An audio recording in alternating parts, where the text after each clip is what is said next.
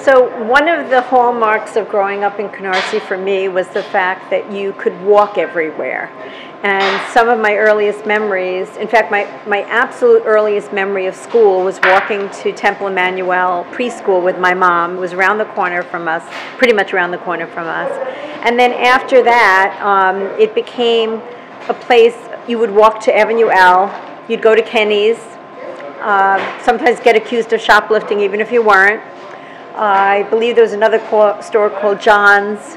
There was a store John's Bargain Mart. John's Bargain Mart. Maybe that's the one. Reds. I was just going to say Reds. Reds and Star Valley City. And Star Valley City on Rockaway Parkway. But I think it was actually, come to think of it, it was John's, where they would always think you were stealing stuff.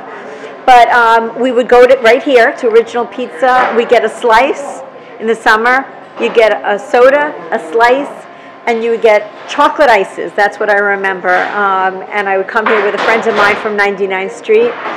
And we would also walk to school. We never needed a car. My mother didn't drive. We only had one car that my dad drove to work. But it wasn't necessary, and it was really that much of a small town atmosphere. I walked to my grandparents on, Friday nights. I went to my grandmother's house with my parents for dinner every Friday night. She made like a Friday night Sabbath dinner, although she wasn't religious. And then every Saturday, my grandfather would come and walk from Remsen Avenue, from their home, to 99th Street, pick us up, and take us to a Saturday afternoon matinee at the at the Canarsie Theater, which was on Avenue L, right near Original Pizza, before this even existed.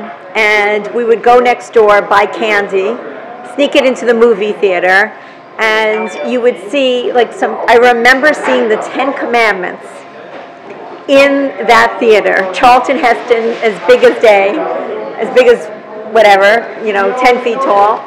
And then we would go back to my grandparents' house where we, played kind of those old-fashioned games and spent time playing cards and doing those sorts of things. And I have to say, one of the other things about growing up in Canarsie is, even though many people ended up becoming quite successful, I don't ever remember a discussion about how much money anybody had.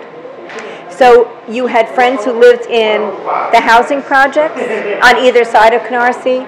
You had friends who lived on your street, and you had friends who I didn't know that they didn't have money, but it was never a topic of conversation. There wasn't competitiveness about who drove what kind of car or who dressed in what. There were maybe a couple of incidents where people bragged about things, but in general, there was a sense of real economic equality that was really very, very different than what I experienced even raising my own children in Connecticut. So I think that was, provided a real sense of values, because you worked hard for intrinsic reasons, not because you wanted to get a better, materialistic object. It was really about being a better, for your own self-worth. So that was one thing I loved. I also loved, as I said, being able to walk to school. And my teachers at PS 279, starting in kindergarten, Miss Romaine was my kindergarten teacher, and I adored her. In fact, I remember that she was so gentle and kind, and there was once a girl who, looking back now, I realize came from a home where I don't know if her parents spoke English, and she came in with hair that was very knotted, and Miss Romaine took her in the corner and very gently combed her hair for her. And I never forgot Miss Romaine's hands. They were the gentlest hands I'd ever seen. And I remember that year saving up money to get Jergens lotion for my mom, because Miss Romaine always kept Jergens lotion in the corner to make her hands nice and soft. And it wasn't until I was much older that I realized that she was the first African American teacher I'd ever had. In fact, she was biracial. I didn't even know that, because it was something that just wasn't thought about. It was just that she was this wonderful teacher, and then I went on to have some other wonderful teachers as well. But Miss Romaine always stands out for me. She sort of launched me. And then I also had some religious education. I went to learn Yiddish at the Workmen's Circle, which is on Seaview Avenue, which was an interesting organization that my great-grandparents were part of, an original chapter in East New York where my mother grew up. And again, those were very, very happy memories. And I said, playing in the street in the summer, it was, you didn't go in until the street lights went dark. And that's when you went inside. HES. And I did go to the HES in its early, when it was built. My mother signed me up for ballet and for art classes, puppet making. I still remember going there for all kinds of things. And I remember they had a swimming pool, which was astonishing to me since I didn't swim. But it was another really great institution that my father still goes to this day as a senior, it's a senior center now. So I'm very proud of my upbringing here.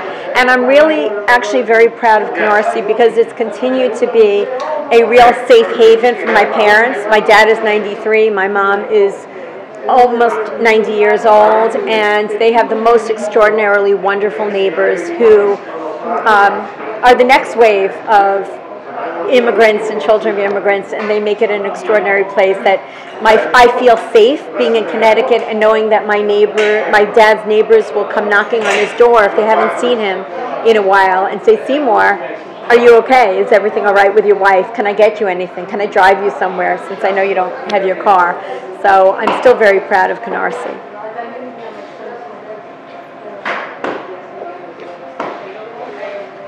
What?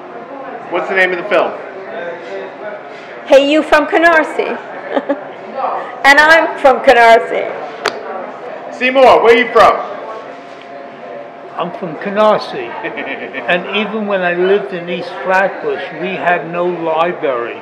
So even at like 10 years old, I'd walk all the way from Avenue D and Remsen Avenue to the library that was in like a store. Was on Glenwood, right about a block from the station. And I'd take as many books out as I could carry. And I used to feel it was a little nerve-wracking walking into Canarsie because it had this reputation of, especially if they thought you were Jewish. In those days. In those days. I thought of another thing about the libraries you reminded me. Another really extraordinary gem in Canarsie were the public libraries. I remember going during the summers, because I didn't go to summer camp, day camp, nor sleepaway camp. I would take my 10 cents and I would go to the library because I knew I would get my library books at the Rockaway Parkway Library, and then I would go to the bagel store. And that bagel store, to this day, I just remember spending, it was a dime, maybe even who knows, maybe I even got some change, but I would get my bagel and I'd have my stack of books, and I went home really happily, and I ended up volunteering there when I was older, and my brother ended up working at the library on Seaview Avenue. Living on our block. Oh, and our block, one of the Grabsteins lived on our block, so we had a legendary street on 99th Street because anything to do with the Grabsteins, which was a place I went to with my grandmother all the time.